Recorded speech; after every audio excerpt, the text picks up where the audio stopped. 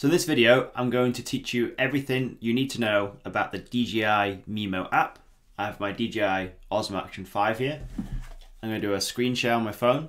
I'm going to show you exactly how to use the app. So obviously before we do anything, you need to download the DJI Mimo app from the Google Play Store or your Apple App Store. Once you have that, you're going to go ahead and open it. And we're also going to go ahead and turn our DJI camera on. Okay, we're powered up now. Then you're going to go ahead and join the DJI Mimo network. So it's going to connect to your camera. Let's give it a second to connect. I was sipping my coffee while I'm waiting. Okay, so once it's connected, my screen has gone straight to the media that's already on my camera. So from here, you can select which media you want to pull into the app to edit.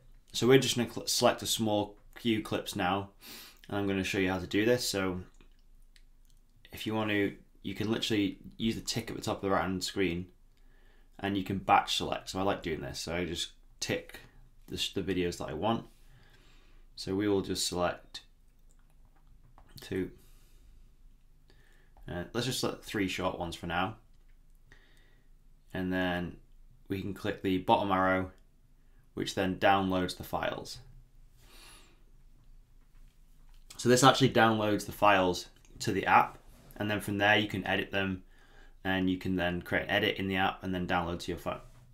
So while that's just downloading, I'll just give you a quick tour of the app. So this is the home screen, and you can see it's almost like a social media platform that DJI have built. So there's like all sorts of things going on here. We've got news from new products, but we've also got the Academy, which is, I mean, if we click into it, there's 15 courses here, which is just literally video guides of how to use the camera. So first use, system settings, and this is actually all linked to the camera I'm using. So you'll notice these are all Osmo Action 5 tutorials, which is pretty sick. And then it gives you some more detailed how-to tutorials, which is really great. And you can start one of those tutorials and just go through that. And it'll even give you a bar at the top showing you how far through each course you've done. And then you can click into the Osmo Action 4 as well. So I think that actually relates to the, I've already connected an Osmo Action 4 to this app before, so I'm thinking it's probably shown me that because it knows I have connected that in the past. You can also buy stuff from the DJI store here if you choose to. Some different types of shot guides. So if you want to get a specific type of shot in like a seaside or in a city, or any food videos, they have like actual shot guides of how to do them. So it really does show you how to get the most out of your camera. It's like a real interactive app. Then we have other people's videos on here, which is also cool, just for inspiration and what this camera can actually do. But if we go over to our editor, the bottom right here, you'll see the editor. And I'm going to show you how to edit on here. So we're going to click New Project.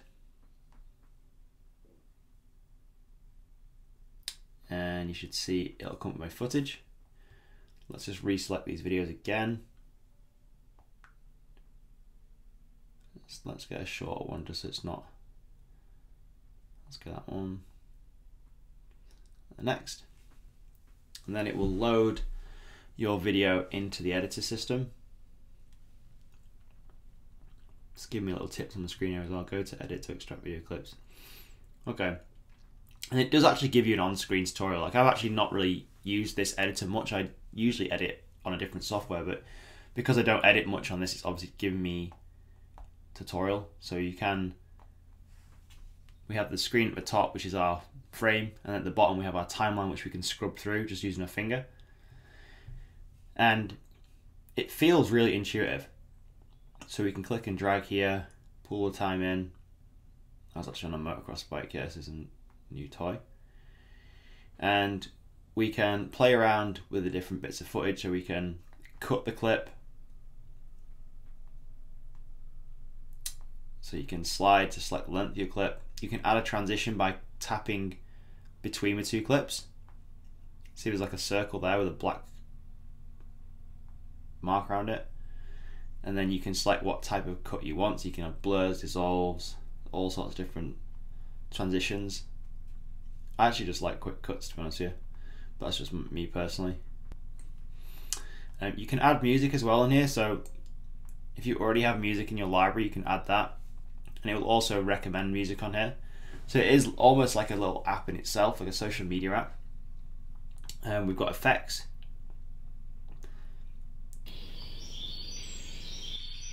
So those are actual music effects, so that's pretty damn cool. So it is like a full-on editing platform in here. You can apply filters as well. So if you want to tweak your footage and make it look a little bit more like something you've seen or like a certain environment, you can do that. It gives you all sorts down here to play with. Then we can add text on here. So if you want to add text, we can add text. We can move it around. We can adjust the length of the text in our video. It's actually a really good app, this. It's actually one of the better apps I've used. Actually really impressive. Stickers, if you want to add stickers. I don't really add stickers, but you can add stickers that people have either created or from DJI themselves if you want to add a logo on there. I'm not sure why you want to do that though. Ruins the footage.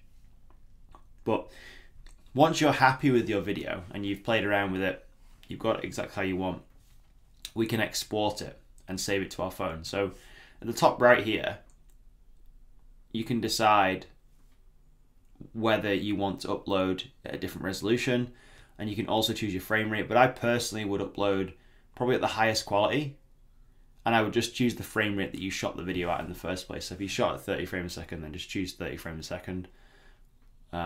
60 recommends the best experience, and 30 is the default, and it'll give you the estimated size on the phone as well, which is good. I mean, you just want to hit export. Okay, so once it's done that, you then have the option to share it to social media if you want, or you can just click done, and then you're back to your main screen here. Now, another thing here is that we can use the app to remotely control the camera, which I really like and I use a lot. So when I've got my camera set up for mountain biking on my chest or my helmet, I like to use the screen, the live view, if you like, to set up my camera to make sure that that's my setup right now. Look, probably looks a bit weird, but I actually like it to make sure my shot is set up correctly. And on here, like, we literally have a number of different options when it comes to setting up the camera, and it's basically the same as your camera, this, but it's actually on your phone, which is really, really useful. Again, I use this a lot. We can set all this resolution up, the frame rate. It just gives you a little bit more of a dynamic experience, and it can be a lot easier than like detaching the camera from the magnetic mount and playing around on the screen. And if you've got gloves and things on or the camera's not easy accessible, this is like really useful. So we'll come back out of this. And then you can also set up your profile as well. So if you want to, add some more details about yourself and your profile, you can do that. And then we can go into albums here, and you'll notice this is where you will find all the footage that is currently on your camera, the stuff that you've downloaded, and also the stuff that you've saved to your phone as well. So you can access it all. It's all like cached and saved in there. So if you do make a mistake and delete it, it's all already in there, which is really cool.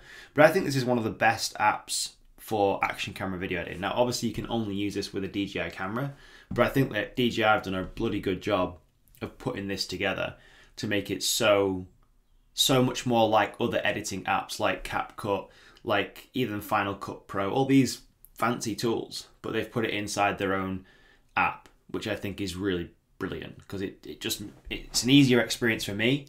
It's an easier experience for any beginner using one of these cameras who just literally wants to get their footage off the camera and onto the video. And one thing I didn't actually mention before is that on the editor, we can do this thing called one-tap edit. So let's just try that. So select at least 5 clips for best results. So let's just grab 1, 2, 3, 4, 5. I've clicked 5 random clips. It's telling me to stay on the screen here. It's analyzing the files now, so I'm guessing this is some sort of AI editing software that's built in, and I'm hoping it's going to pick out the best parts from my clips and stitch them together in a little cool edit.